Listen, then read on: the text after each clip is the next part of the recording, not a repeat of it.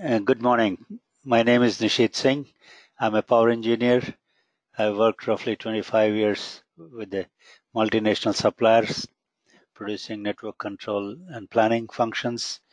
And last 15, 16 years, I was working with the Swiss ESO, which became TSO. So I know what are the challenges in digitization.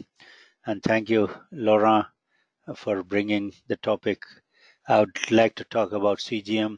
What are the challenges? Where do we stand today? And what do we plan in future? So if I'll start with the landscape.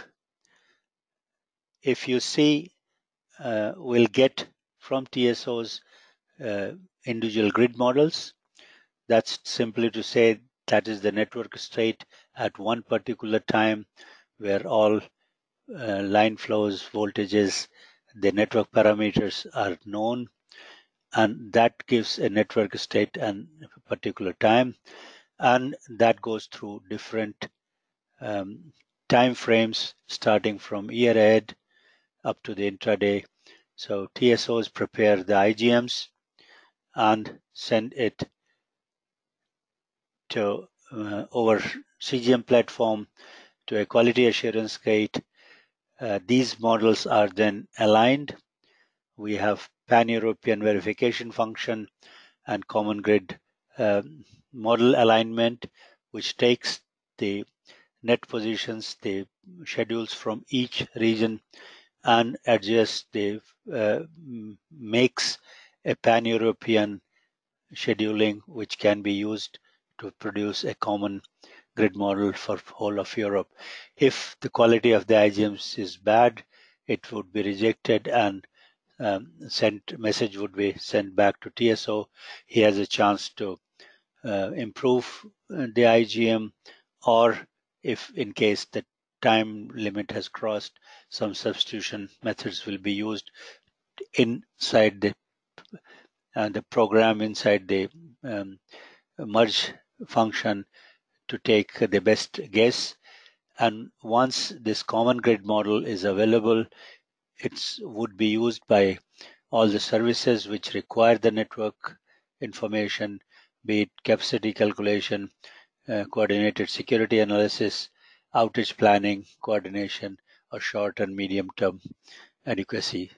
Most of these functions are known to you through network code, and this is critical function from the program that ENTSO-E provides the platform, and TSOs and RSCs connect them, their functions on platform, and the landscape as we have defined is a joint responsibility of ENTSO-E.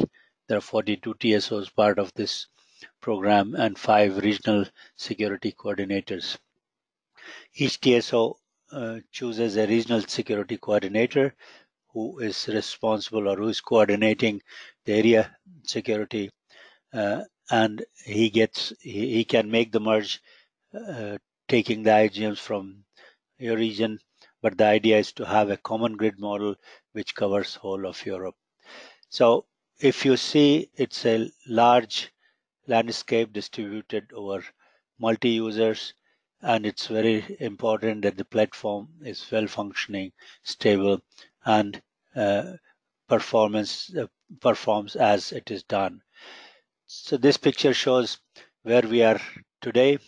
If I see the timeline, we had our first release on 1st of August, where we have all the central packages we have put in, which includes the systems on central software, and IGMs can be exchanged over this platform, and RSCs can pick up the IGMs, make the common grid model. What we are doing now is improving the software. We are removing the bugs. We are enhancing the stability of the system. We are testing it again, and we are bringing in some new functionality. So the first milestone has given us a possibility to have a pan-European data exchange capability. We have started working on the physical communication network. The 4 TSOs are connected to the physical communication network, which is at the moment dedicated development for CGM program, and then individual grid models are put in on the platform through the TSOs, which gives the possibility to RSCs to have a common grid model. Since it's a large participation, we have done a monitoring possibility of the local implementation projects. So each of the TSOs and RSCs have appointed a CGM manager who looks how the progress is of their deliverables, whether IGMs can be produced in good quality and granularity to fit in the business process, and then are available to run for the 5 services which we have. So to give you an idea, this picture looks complex, but this is only one snapshot. It's a representative picture. So if you see the block in the red one is what we deliver from CGM program. If you start with the green one, that's the communication network. As I told you, we have plans to have a full rollout of communication network, which is in ownership of ENTSO-E and TSOs, and it is dedicated network for the applications which are running. Currently, OPDE is this application running on this platform. We have 2 service providers. One is for the data exchange software. Other one is for the environment of the data management. So if I see from OPDE, we have three blocks. OPDM, that's the operational planning data management software.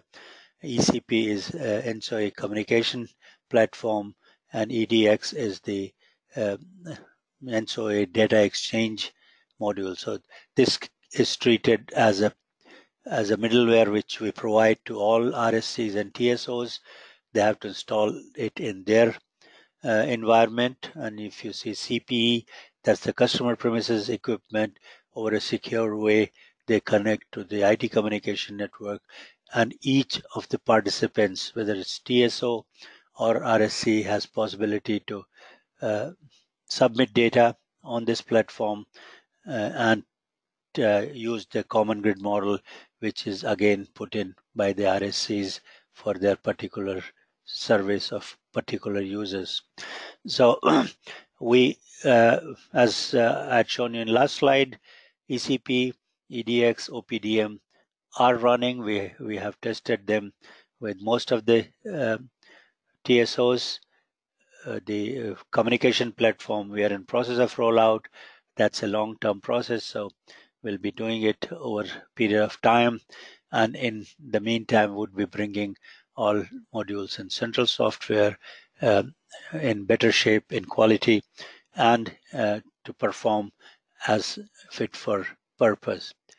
So I've used a lot of acronyms. So these are the items which we have talked about: energy communication platform, data exchange, operational data management, OPDE. These are the 4 items which are under the middleware. We have completed those. We are improving. We are cleaning the initial bugs. Methodology part has been updated. The common grid model alignment is not 100% complete, but we are working on it. The quality assurance services are available. TSOs can see the quality of their IGMs directly on a portal.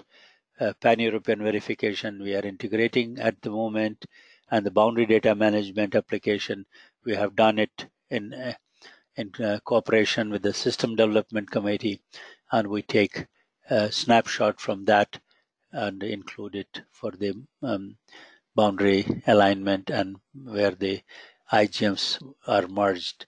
Communication network is running as a separate project with rollout and deployment. Just to show you about the program directorate.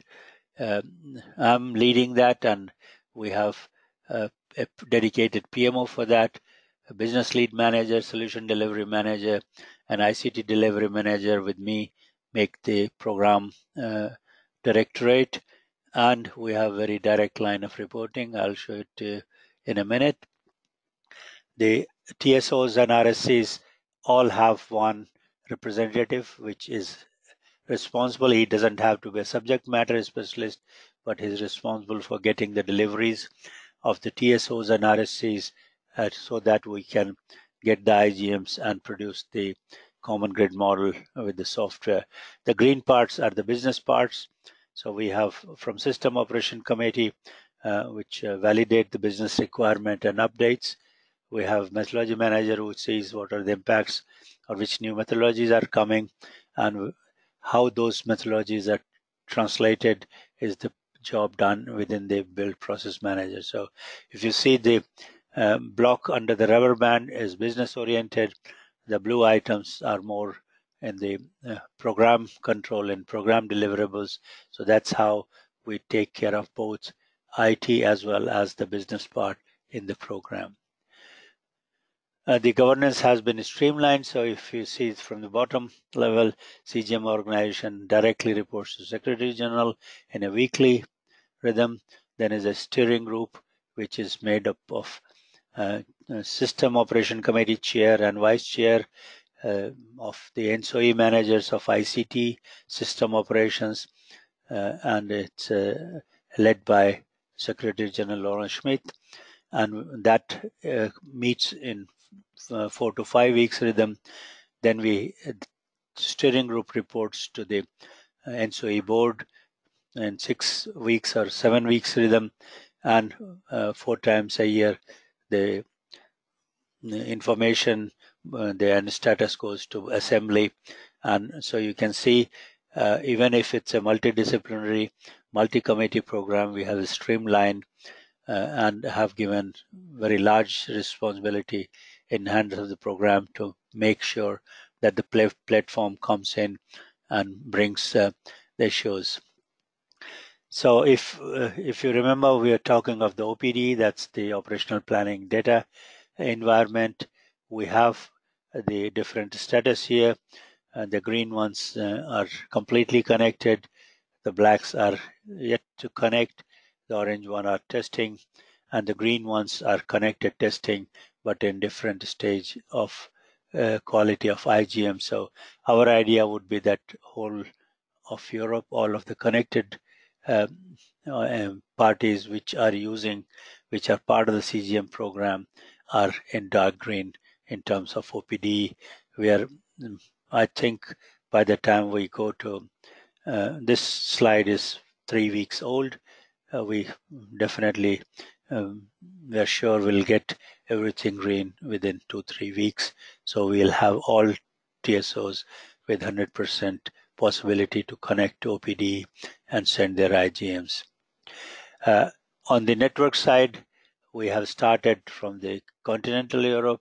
You can see the 3 TSOs are connected with OPDE environment on the physical communication network.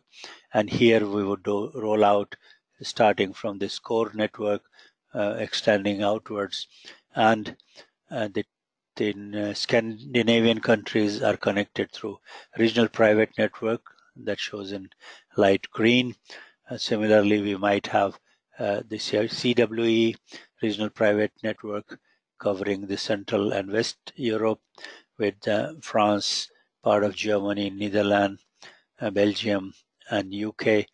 So that way we'll have each of MVS parties connected to a secure network which is under control of TSOs, which is stable and which can be extended to provide the performance requirements. This is to give you an overview. This is a state from August.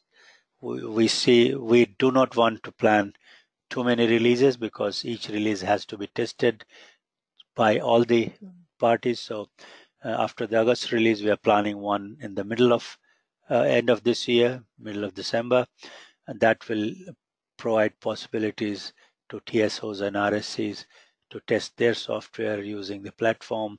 It could be on the internet, RPN or Atom, and slowly you can see we go up to 4 or 5 releases and bringing it, updating all the hardware, the rollout part, and allowing the local implementation projects to catch up. And in parallel, we have some updates of business requirements which are dependent on network code. So some of the requirements might be coming in, but we are waiting for them to be formed so that we can start developing the hardware and the software as a solution for those activities. So 1st of August, we reached almost 100% except for 2 or 3 small items which I mentioned earlier, providing a pan-European data exchange capability.